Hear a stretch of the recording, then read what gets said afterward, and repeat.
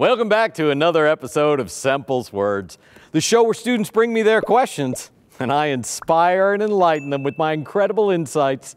And today's guest is Leila. Welcome to the show. Thank you, Mr. Semple. So tell me a little bit about yourself, Leila. Well, I'm a junior from New Orleans. Oh my gosh, Mardi Gras, am I right? Okay, so when I was a sophomore, Mardi Gras fell on spring break, and then...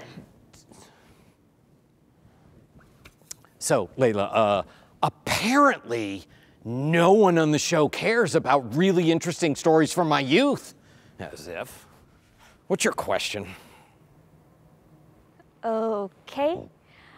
Well, I'm an American Studies major, and I'm interested in topics that cover a bunch of different disciplines. I've met with a bunch of different professors from the English department and sociology and performance studies, but I don't know what my next step should be. I have one professor who I think is great, but I don't know what to do now. Do I ask her to be my project sponsor? But I don't even really know what my project is yet, so if she asks me any questions, I have no idea what I'll say.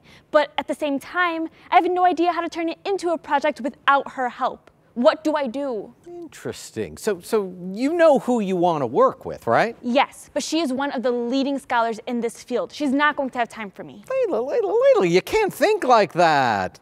Right? She's faculty at a university. This is part of her job to work with students just like you. And if you really are interested in the same thing, why wouldn't she be interested in helping you out? Someone gave her a start, right? I guess so.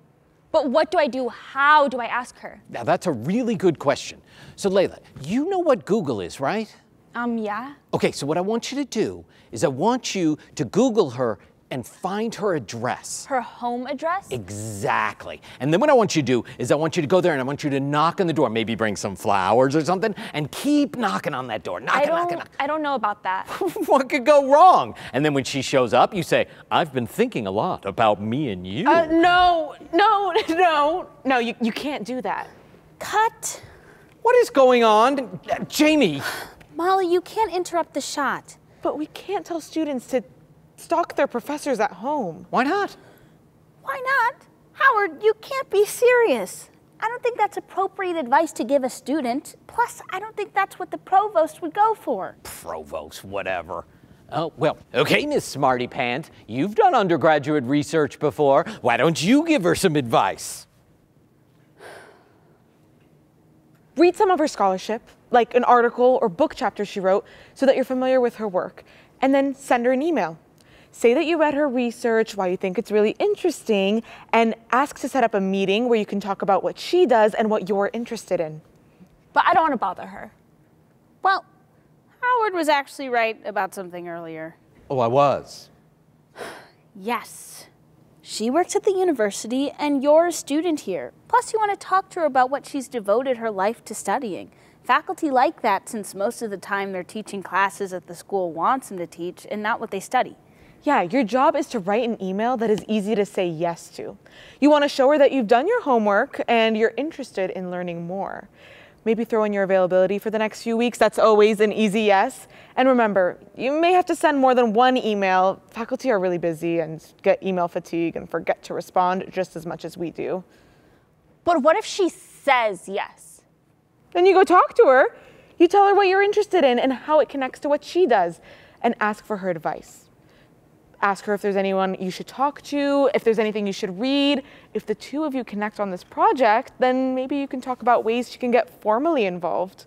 Yeah, just don't start with that, especially in the email. If a faculty member doesn't know you yet and then you ask for a job or for them to sponsor a project, then that's easy to say no to. She doesn't know you yet.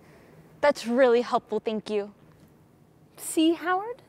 I think that's more in line with what the provost wants. See how successful your show is? That was very good advice. Maybe you should co-host the show with me. That'd be cool. Can I have a chair? Hey, let's calm down a little bit. One good piece of advice does not a host therefore make. Let's all remember who the seasoned expert is here.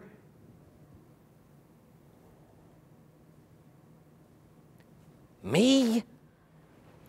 Yes, you are, Howard. And Molly will keep her position as the intern. Let's just end the show, okay? So join us next week for another episode of Semple's Words. the show where I will get you the bestest advice, even if it comes from somewhere else. Hey, and stay tuned for our special episode about my trip to New Orleans. Cut!